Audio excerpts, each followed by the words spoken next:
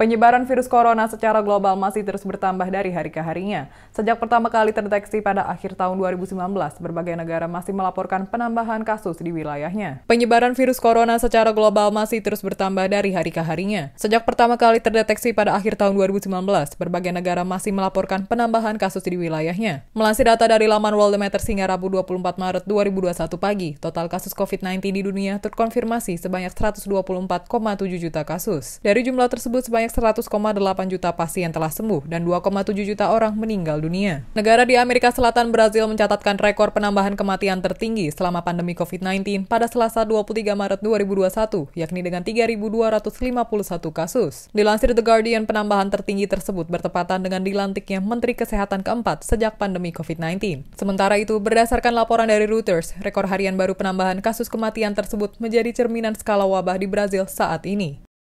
Presiden Brazil Jair Bolsonaro berada di bawah tekanan setelah berulang kali menganggap enteng virus ini, menabur keraguan tentang vaksin, dan justru memerangi tindakan penguncian negara. Setelah itu, Bolsonaro telah mendapatkan kecaman atas upayanya untuk melawan penguncian, mengabaikan mandat penggunaan masker, dan menganjurkan pengobatan yang belum terbukti seperti hidroksikloroquine. Tingkat infeksi COVID-19 di negeri Matador, Spanyol mengalami kenaikan tipis pada Selasa 23 Maret 2021. Kenaikan ini berbanding terbalik dengan apa yang terjadi pada minggu lalu saat Spanyol mencatatkan level infeksi terendah sejak Agustus 2020.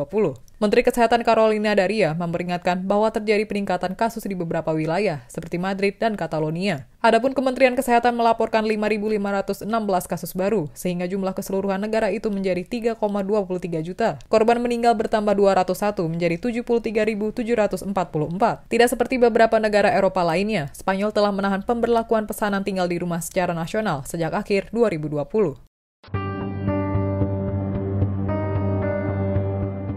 The record 90,000 infections came a day after Brazil posted a separate record for deaths linked to the virus.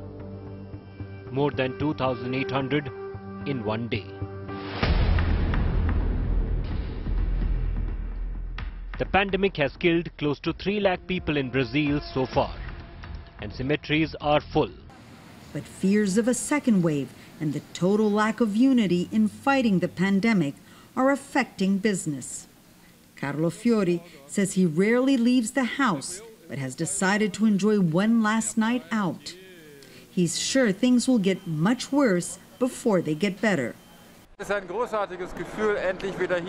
an amazing feeling to be able to be back here, and we are very happy that Mallorca has such a low infection rate and that we can come here, said one tourist. We all took a test in the last 48 hours, and all of the people on our plane were clean and had taken a test. It's perfect, he added. Demikian informasi dari Tribun Jateng Update. Saksikan terus Tribun Jateng Update hanya di channel YouTube Tribun Jateng. Ikuti update terbaru dari sosial media Tribun Jateng.